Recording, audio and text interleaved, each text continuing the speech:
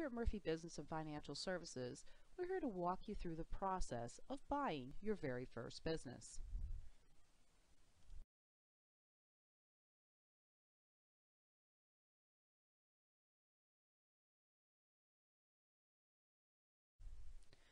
Now today we're going to be looking at specifically 4 areas. The first being understanding the local economy. Then we're going to review a little bit about the process of buying a business, help you understand some common mistakes, and finally we're going to wrap up with how to use a business broker. Now taking a look at the local economy, we see that this study done by BMO Harris Bank, published in the Jacksonville Business Journal, shows that 96% of businesses are expecting themselves to grow or to be stable this year. 92% expect the Florida economy to be stable or improve, and 80% expect the U.S. economy. What we're seeing overall is business owners feeling much more confident about the economic outlook. So now let's look at the business buying environment. When looking at a business, you want to get an idea whether it's a buyer's market or a seller's market. And currently we have mixed markets. We have markets that are both buyer's markets and seller's markets. Currently our interest rates are very low, which is favorable for the purchase of a business. And with the baby boomers retiring, we have a steady flow of new businesses selling right now. For right now, we have good, well-organized, profitable businesses are selling faster and for a higher rate. So as a buyer, you want to be prepared to move quickly when you find the right business. The buying process is very straightforward.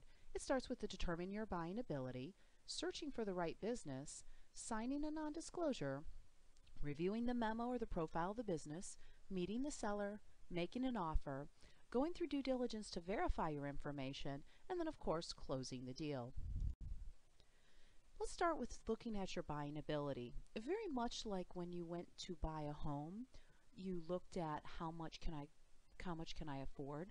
The same is true with a business. You want to pre-qualify first. And this can simply be done by meeting with a business broker or meeting with a banking professional and finding out 3 specific areas of expectations. One is how much cash you have, and this is your down payment. You could get cash from friends and family. You can also roll over a 401k plan. We have several companies like Benetrends or Guidant that does that. Now in the second, you want to look at your bank financing and non-conventional loans and see what financing may be available. And third, you want to consider how much would you be asking a seller to hold in financing as well. Now financing options, you really have 2 main options. You have bank lending, and then you have the seller financing where the seller acts as a bank. When we have bank lending, our most common is what's called SBA guaranteed. These are business loans guaranteed by the Small Business Association. And for this, both the business and the buyer must qualify for the lending. Now, of course, it's obvious that the buyer must qualify, but the business must qualify as well. The business must generate enough cash in order to cover the debt ratio. In other words, the business must be able to pay for its loan. When businesses are qualified, typically the lender will give up to 80%, with the seller holding a note for 10% and the buyer bringing 10% to closing, as well as any additional costs. Now, it is important to remember that when you use bank lending, it's going to be about 60 to 90 days before you can close. There's a lot of paperwork to be done here, and you really should start researching this long before you have an offer in place. And it's not available for all buyers or all businesses. Now, the second form of lending is seller financing.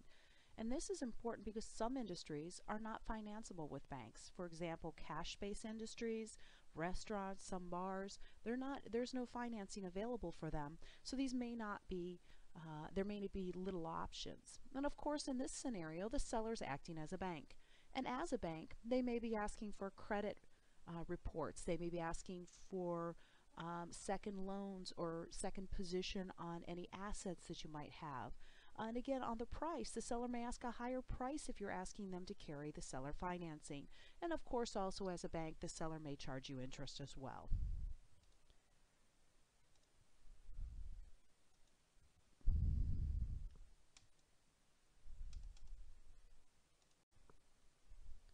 So now that we have our financing in order and we've got an idea of approximately how much we can spend, we want to start searching for the right business. And there's many places that you can look for businesses. Of course, there's online websites like BizBuySell, there's Craigslist, You can ask friends. You can even check our website out, sellyourbusinessflorida.com, for direct information on where to search for businesses for sale. But I want to caution you, if you do approach sellers directly, what may very well happen is the seller doesn't know a process. Most sellers are first-time sellers as well. And so oftentimes they don't have a process for selling the business. So it's best to really work with a business broker who can guide you through the process and make sure that you're doing all the things you need to do so that you can minimize your risk in the purchase of a business. Now, of course, you want to keep this confidential. That is very, very important. Anytime a business is for sale, it is highly confidential. And asking for the business's name or location before signing an NDA often will not be provided, because it's very important that the employees, the vendors, and the customers do not know the business is for sale. And sometimes competitors will try to find out if their other competitors are for sale, and this will wreak havoc on the business. So it's important for us as brokers, we do keep everything confidential. So understand, if a broker does ask you to sign a non-disclosure, or a seller asks you to sign a non-disclosure, that is a very common part of our process. And the non-disclosure simply states that you're not going to share any specific information about the business to anybody who has not signed a non-disclosure. That includes family members such as wives, sisters, brothers, aunts, uncles, anybody who has not signed a non-disclosure. And again, this is to protect the integrity of the business, because if this is a business you're going to purchase, you wouldn't want the customers leaving, the employees quitting, and the vendors shutting down lines of credit. Now, there are 3 steps to evaluating a business, and we're going to walk through each of these. First is looking at its cash flow. Second is analyzing your talents and skills. And third is reviewing the opportunity that that business presents. So let's start with the cash flow requirements. Cash flow requirements, these are also called seller's discretionary earnings. And what this really is the amount of cash or profit that the business is generating. Sometimes you'll hear it called owner's benefit or adjusted net. It has multiple names, but what it really comes down to is the profit of the business, adding back the owner's salary, any personal expenses the owner runs through the business, any one-time expenses that are not typical, and any adjustments to normalize the current situation. And when I say adjustments to normalize, say for example, we had a restaurant and the father of the owner happened to own that shopping center, and he was giving his son a very favorable rent rate. Well, when the new owner came in, he would not be paying that favorable rent. He would be paying fair market. So it's important for us that we do normalize that for the new buyer, so that you know what to expect with your expenses. Now, I do want to remind you that, of course, owning a business does give you the benefit of being able to write off some personal expenses, so it'd be unrealistic to expect all of this in cash. But if you were the buyer that was looking to replace a career or perhaps a job, you would be looking at what you currently make, and say it was $75,000 a year, and you would want to be looking at businesses that generate somewhere in the $75,000 a year or higher range. And it's important that you do understand that. Now, also do keep in mind that in valuing a business, the value of the business is based on the cash flow. We're going to look at that here next. So when we look at Biz Buy Sell, you'll see here that the cash flow is highlighted. This one is a catering business, and it happens to have a cash flow of $83,000.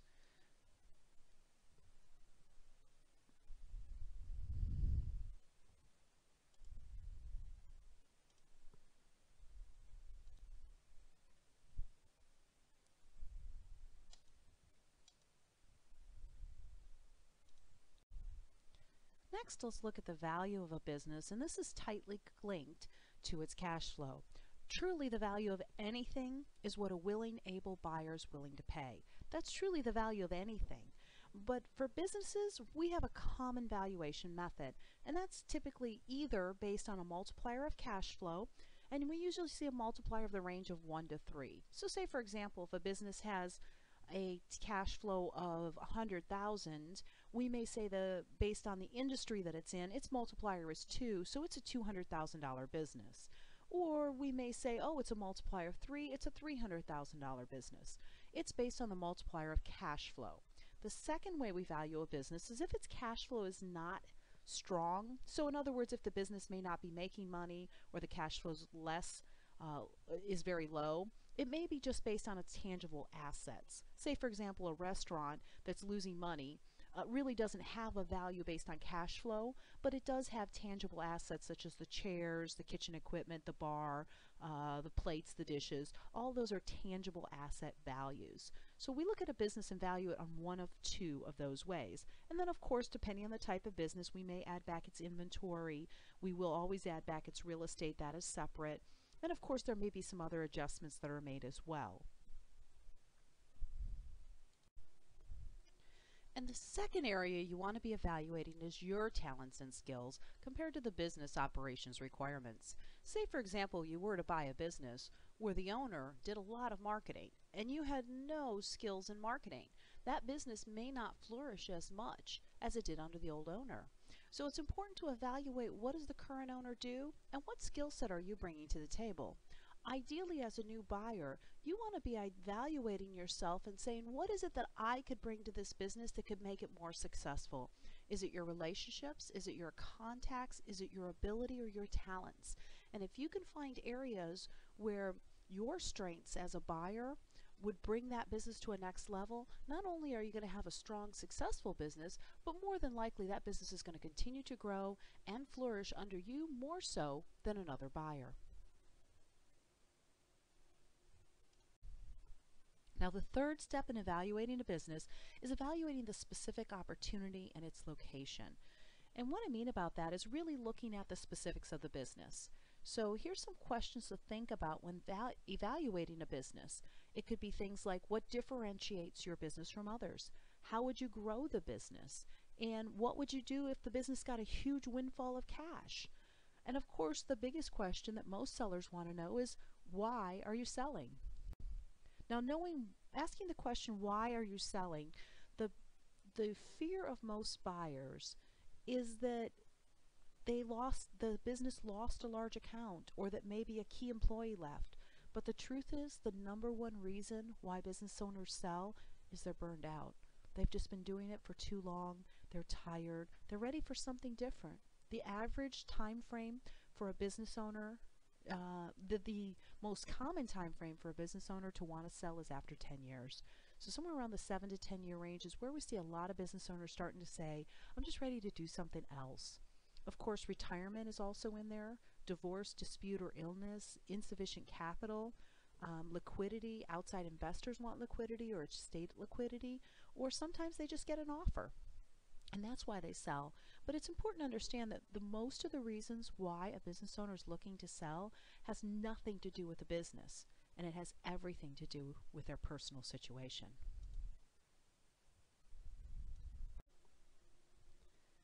Once you've signed your non-disclosure, then you get all the information about the business. And this is often to include the name, the location, financials about the business, sometimes forecasted financials, synopsis of contracts, leases, lawsuits. And this really is given to the select few prospective buyers that are qualified. And qualified can often mean many things. It can mean that they have the right experience, that they have the right financials, and that they possess the right skill set as well. Now, personally, my partner and I, for every business we list, we do go ahead and write a memorandum. We believe that it helps you as a buyer to better understand that business by profiling the ins and outs of that business. So once you've reviewed the memo and you've qualified with the seller and you've evaluated the business and it meets your needs, the next step really is meeting with the seller. And the purpose of this meeting is to really learn about the business and understand the seller. At this meeting, you really want to ask questions about the business. Find out as much as you can at this point. Take a tour of the facility, take a look at the inventory, and these are really C-level questions. This meeting isn't designed at all for negotiations. It's really not designed to inspect financials. It's really a getting to know the owner meeting. And once you've gotten to know the owner, you understand the business, it makes sense, now's the time to really consider making an offer. And there's several things you want to consider when making an offer. First is the price. What price are you going to offer on the business? Is it going to be full price, or is it going to be so much down and then you pay over a certain period of time? Is it going to be an earn-out, which means that the price is based on the performance of the business? Are you going to ask for seller financing? What type of non-compete terms are you going to ask for? And this is where you tell the seller they can't compete or start in that same industry again. How much of a training period are you going to ask for? Are you going to hold money in escrow? And this is very common if it's a full cash purchase. What contingencies are you going to write into the contract? When making an offer, you may need to have a contingency written in if you can't get your financing that you have the right to back out, or if you can't get an appropriate lease with a landlord, or franchisor approval. These are all things to consider when making an offer. And as you work with a broker, these are things we work with on a daily basis so we can guide you through this process. Now, of course, we're going to encourage you to have an attorney review all your contracts and to make sure that everything is protecting you.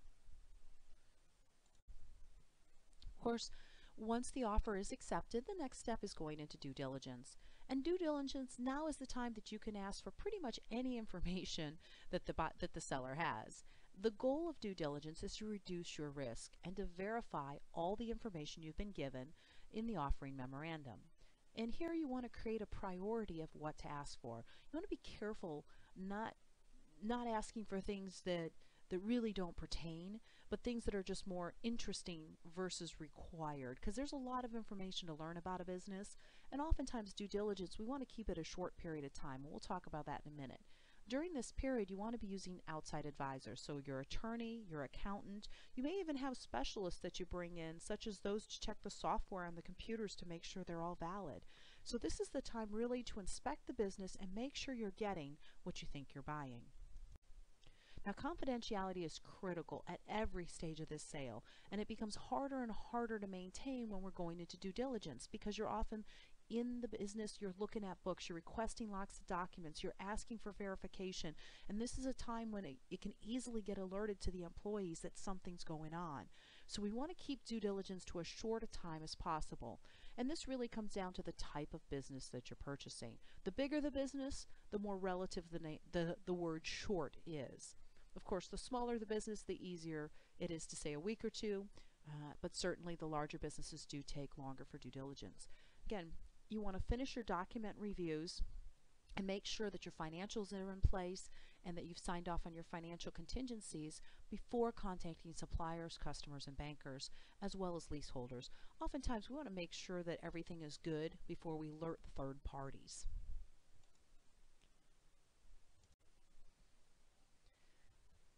Now, once due diligence is completed, you may have to do some negotiating, and there may be some items that were found that were unsuspected, or you may have to add some addendums. You may have some additional agreements that you want added, and that's all acceptable, and that's all a very normal part of the process. Many times buyers think that once the contract's set, they have to try to get everything in there in the first time. Well, yeah, it's good to get as much in there as possible, but there are certain things that you won't know until you start doing due diligence, and you may find some things that you go, I really need to change that in our contract. And as long as you and the seller agree, you add an addendum, and it gets added into the final closing package. And again, as we go through this process, it's important to stay positive and stay flexible. Remember, no business is perfect. There's no business that is absolutely perfectly run without any challenges. So you want to be realistic and reasonable with your expectations. As a new buyer, it's easy to get spooked when a business has a hiccup, but that's normal. All businesses have hiccups. The question is, how big is it and how important is it for you moving forward? Now, once you've closed on the business, you've purchased it, now it's time to take a look at a few items. One is your indemnifications. Make sure that you bought what you think you bought. There's representations and warranties often in your contracts. Now you want to work out your earnouts. Did you agree that as long as the business keeps doing a certain number, you're going to pay a certain amount? Now's the time that you're going to be paying on those. And of course, you're going to have a transition period. This is where you want to make sure to play nicely. The seller certainly may still be under some stress. Employees may be stressful. You want to have a smooth transition through this period. Now, in order to help you buy your first business, let me expose a few of the most common buyer mistakes. First is overlooking the talent requirements. And what I mean by that is when you buy a business, that business has certain needs that the current seller is providing. You got to make sure that you can provide that. And let me give you an example. I had a couple that bought a business, and the business had a need for someone to run it who could manage teams. That was one of the requirements. The new buyers really didn't have that ability, and what happened was, even though They were able to run the business, they were unhappy with the business, and only a few years later ended up selling it significantly less than what they paid for it. So I want to help you as a new buyer carefully evaluate what type of personality, what type of requirements, what type of skill does this business require. And you'll find that out by asking the seller many of the questions about what they do on a day-to-day basis. The second part is incomplete due diligence. This often happens and frequently happens when a buyer does not engage a business broker. I recently talked to a gentleman who bought a flooring company, and he made the mistake of making it a stock sale instead of an asset sale. And after he'd bought the business, he found out that the business had a $100,000 loan attached to it that he had just purchased on top of the business. 3 years later, when I contacted him, he was almost bankrupt and had lost his entire life savings because of incomplete due diligence. I also recently had someone that decided she didn't want a broker involved, decided to go to the seller herself, purchased the business without a broker, and then later found out that the business had $55,000 worth of UCC liens attached to it. So it's very important that you do your due diligence, and a good attorney, a good broker, and a good accountant will pay off dividends in helping you to get through this process. The next common mistake is the gotta do this deal mentality. And that's when we fall in love with the business for emotional reasons versus financial. And let me give you an example of this. I have a very good friend who loves his dance school.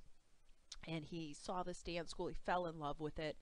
And I've been asking him for the financials, and he's already agreed on a price. He doesn't even know the numbers. He doesn't know if he's going to have to step in day one and start pumping in $2, $3, $4, $5, $10,000 a month to keep it afloat, or whether it's going to make him any money. But he fell in love with the idea of owning a dance studio without understanding the numbers of the dance studio. So that's another common mistake. The last two is overpaying, and that comes down to not knowing what the business is worth and taking on too much debt. And then the last one is undercapitalized. If all you have is $50,000 and you want to start a restaurant, you're going to find that quickly $50,000 does not buy you enough to run a restaurant. And when you're undercapitalized, you end up squeezing out marketing. You don't do the things you're supposed to do. You end up not making payroll. Before you know it, you bankrupt a business. So you want to look at all of these areas and make sure that you're making a good decision. And certainly a well-trained broker can help you through that process. So let's talk about using the broker. Many times we hear buyers say, well, I'm just going to call whoever's on the listing, or I'm just going to call every broker in town and have them work with me. Well, let me share with you, that may not be your best strategy. And the reason why is when you talk to many brokers, nobody's looking out for you, and you really don't have a focus. You're just talking to this person, this person, this person, this person, and you have to keep retelling your story. Nobody's really looking for you. And honestly, if you talk to every broker, word eventually gets around, and some brokers, they just simply won't work with you because they feel there's no loyalty whatsoever. So it's important that you really do just choose one broker that you like, that you can work with, that can help you to find the right business. This creates focus because that broker can say, well, we looked at this and you liked this, so this one's very similar. And oftentimes as brokers, we have information on businesses that are considering selling long before they ever hit the market. We have more access to people selling businesses than a buyer could ever find. And so we get to know you. We know what your wants are, we know what your needs are, and because we list them, we often know where the good ones are first, long before you'll ever see them. So we can help you to see the insights to those early listings. Now, working with a broker, there's a few things you're going to be asked to do. First, you're going to have to qualify.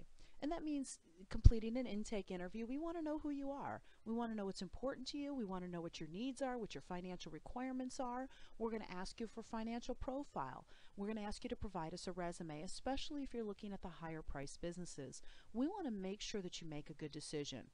We want to help you through that process. So we help you to pre-qualify for purchases. We'll introduce you to various bankers as required. We've got options to funding that you may not know about.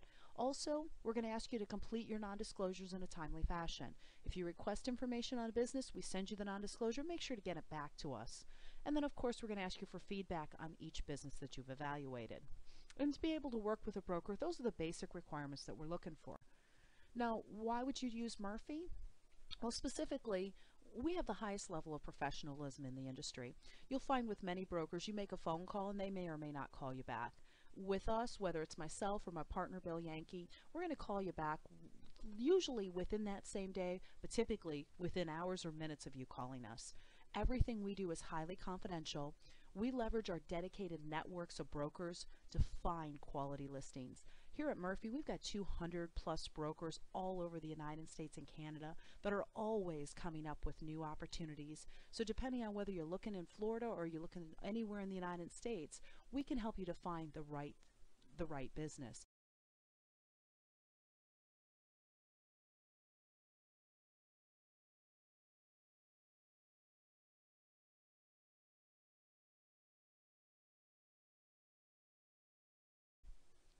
Now lastly, if you're looking to search for a business, feel free to check out our website. Here's the short link to searching for businesses on our website. And if you're ready to start looking for your first business, go ahead and contact us directly for your intake interview. And again, my name's Kimberly Deese with my partner Bill Yankee. We're business brokers at Murphy Business and Financial Services.